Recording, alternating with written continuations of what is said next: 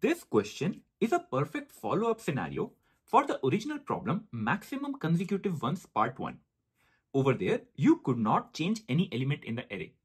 But this time, you can flip at most k zeros and then you have to find out the maximum number of consecutive ones you can find. And once again, it is very similar to the cadence algorithm. So let's see what we can do about it. Hello friends, welcome back to my channel. First, I will explain you the problem statement and we will look at some sample test cases. Going forward, we will see how you can approach this problem and then we are gonna try to find an efficient solution just by using a single iteration of the array. After that, as usual, we will also do a dry run of the code so that you can understand and visualize how all of this is actually working in action. Without further ado, let's get started.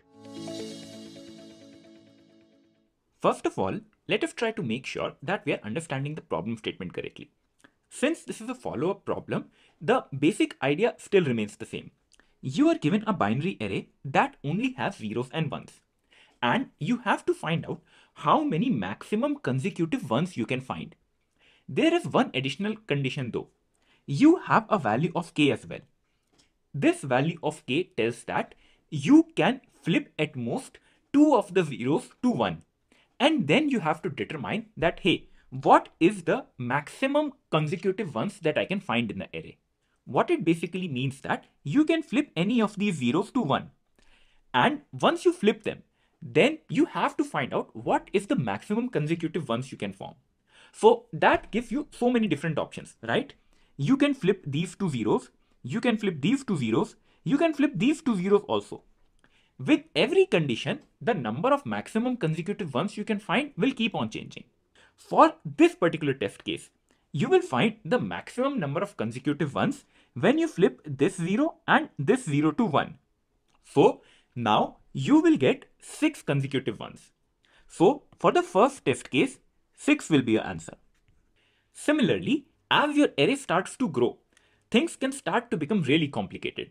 For example, look at this particular array and the value of k is 3. That means you can flip any of the 3 zeros in this array and then you have to find out what is the maximum number of consecutive ones you can find. And you can easily see that this particular array can have so many different combinations to flip those zeros, right? You can even flip all of these as well. So which combination is giving you the maximum number of consecutive ones? For this particular test case, you will get the maximum number of consecutive ones when you flip these 3 zeros. And when you do that, you will get a total of 10 consecutive ones. So for the second test case, 10 is your answer. If you feel that now you have understood the problem statement even better, feel free to first try it out again. Otherwise, let us dive into the solution. When you start to solve this problem, let us try to take up the generic case. That means the larger array where we had a lot of different combinations. The value of k is 3. And if you go via the brute force approach, it is gonna end up taking a lot of time. What you will do is, you will try out every different possible combination by which you can replace 3 zeros. There are a lot of different combinations, right? And if you explore all those scenarios, yes, ultimately you will get the answer. But that will waste a lot of time. And that is certainly not expected. What we want to do is, we want to determine the maximum consecutive ones just in a single iteration. And the single iteration tells you a lot about the efficient approach. What you want to do is, you want to traverse only once and have some sort of a window. Because all of these ones, they will be consecutive. So it will have some sort of a starting pointer and it will have some sort of an ending pointer as well. So basically, I have some pieces of information available. I know that the value of k is 3. I can flip at most 3 zeros, correct? So let us keep a track of how many zeros that we have already flipped and how many ones I can find. So if you start to traverse the array, you see a 0, okay, you can flip it because the value of k is 3.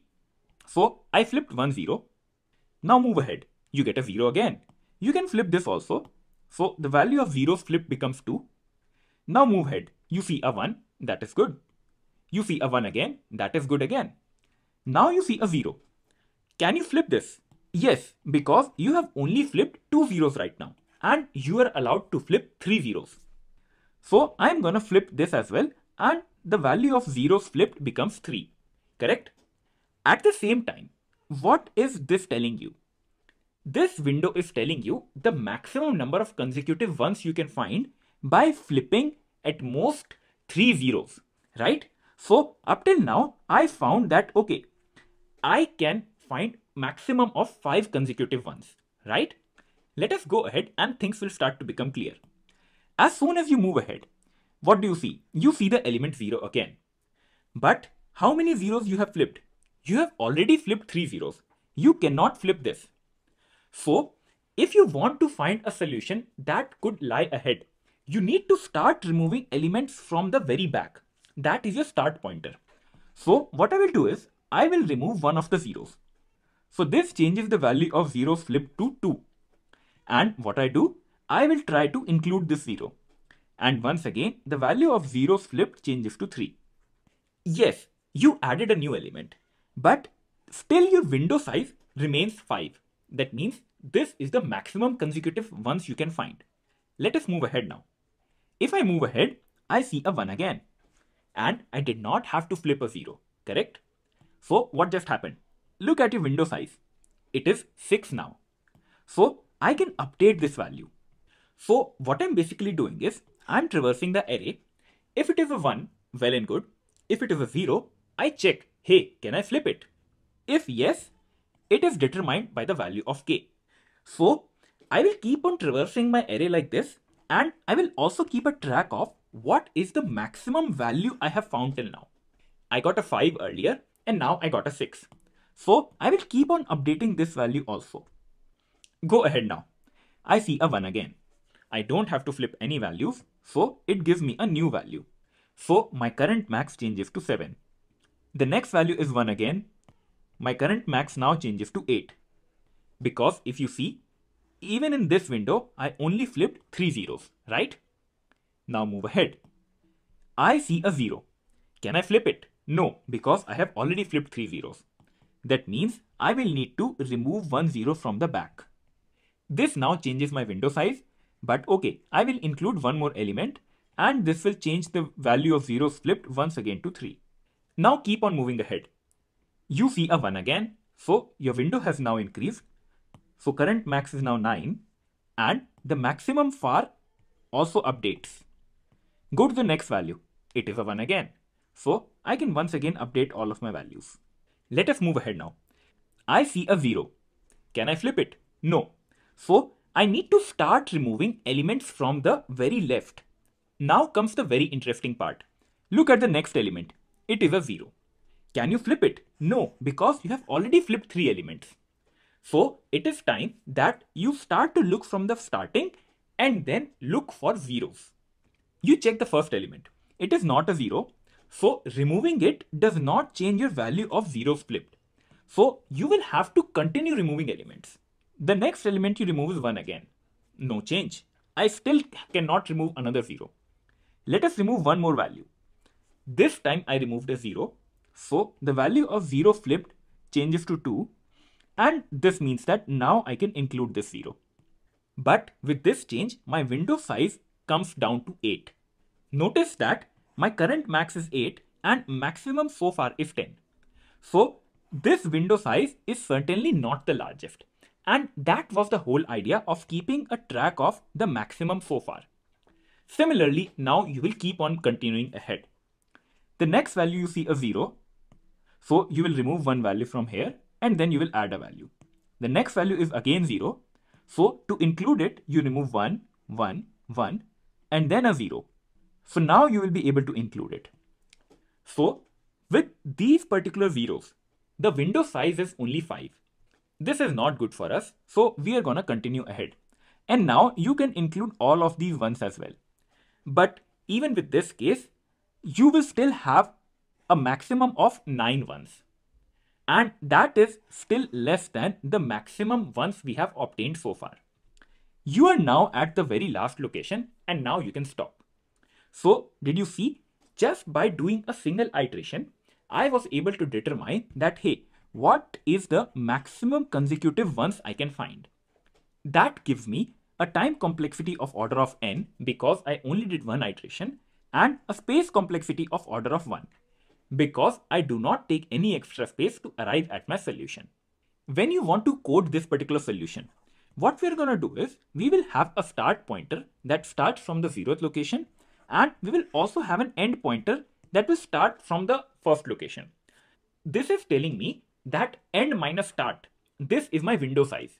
So I am currently having a window size of 0. And what we're going to do is we will keep on moving this pointer ahead to find our windows. Up till this point, I will have 3 zeros flipped, right? As soon as I move ahead, I will have 4 zeros. And that means I need to now move my start pointer ahead. So this is the basic idea upon which we will be implementing this solution. On the left side of your screen, you will have the complete code to implement this solution.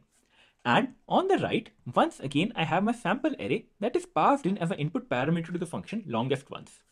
As soon as you begin the dry run, you will set up a few different things. Zero count means the number of zeros you have flipped up till now. The maximum ones is gonna keep a track of the maximum consecutive ones you have found out while traversing through the entire array. Currently, this will be 0 as well. After that, you will have 2 pointers, the start pointer and the end pointer. The start pointer is over here at the 0th location, correct? And to determine the end pointer, what you do is you run a while loop. This loop will start from the 0th location and then it will go all the way up to the end. So at any instance, if you have to find out your window size, you can find it out by doing a end minus start. So this is giving you your window, correct? What do you do in the while loop now?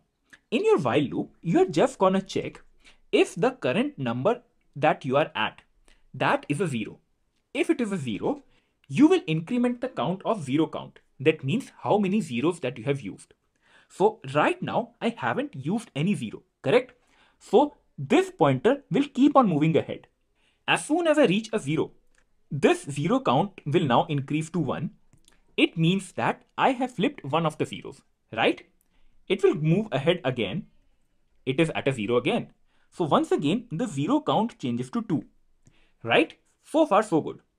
As soon as you move one more step ahead, this is where the 0 count becomes greater than k. You can only flip 2 zeros, right? And that is where you will start moving your start pointer. So this while loop will keep on incrementing the start pointer until and unless you reach a 0. So what will happen is this start pointer will keep on moving ahead until you encounter a 0. So that is how you are getting your window sizes. At every step, you keep a track of what is the maximum window size you can find. So you need to compare the maximum ones that you have found up till now and then the current window size. The current window size is end minus start. So this is the current window, right? So once your loop is completed, you will reach the very end and then the max ones will store that, hey, this was your largest window size. I hope I was able to simplify the problem and its solution for you. All I want to say is that whenever you see problems like this, example, you have an array and then you have to find a sub-array between them. The elements should be contiguous. You are asked to find it in a single iteration. These are very good indicators that you have to apply an algorithm something like this. It could be the cadence algorithm, it could be a sliding window algorithm, it could be a two-pointer approach. The main idea is that you have to do it in a single traversal. So these are some of the key hints that can help you whenever you're attacking a similar problem in the future. So while going throughout the video, did you face any problems? Or do you have any other efficient method in mind by which you can even simplify this process? Tell me everything in the comment section below and I would love to discuss all of it with you. As a reminder, if you found this video helpful, please do consider subscribing to my channel and share this video with your friends. This motivates me to make more and more such videos where I can simplify programming for you. Also, a huge shout out to all the members who support my channel. You guys really keep me going. And as a member, you do get priority reply to your comments as well. Stay tuned for my next videos. Until then, see ya.